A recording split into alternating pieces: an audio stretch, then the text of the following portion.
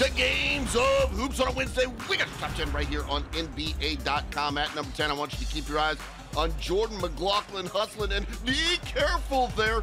Throwing it down there could cause a scare.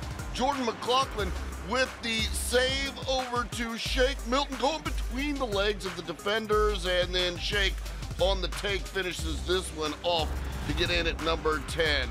At number 9, San Antonio thought they were playing with Les Wagner, but they got Mo Wagner right down the lane and bringing the pain. That's looking fine at number 9.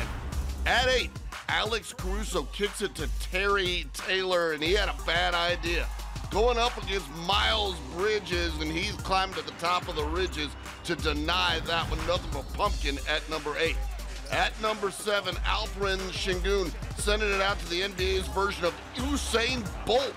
Look at him, off like a lightning bolt. It's Jalen Green, and you can hardly see him when he's going that fast. Jalen Green in at number 7.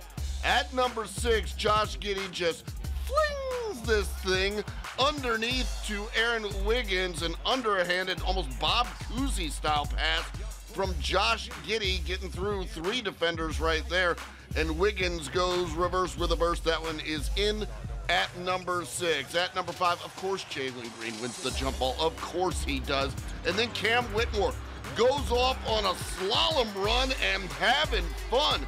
Cam with the big slam, because Whitmore can get more. The pivot and punch gets in at number 5 for the Houston Rockets. At number 4, they made the mistake again.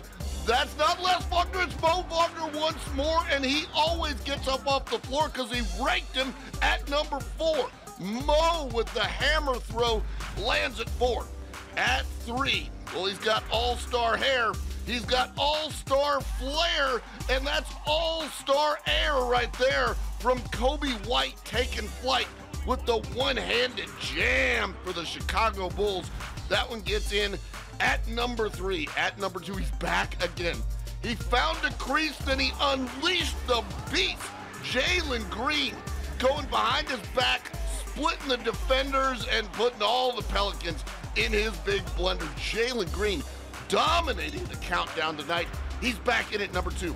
But at number 1, this is not a great alley-oop pass, but Jeremy Sohan reaches back in time to find that one and go reverse, just hammering it home at the throne to land at number 1 on NBA.com. Cut it.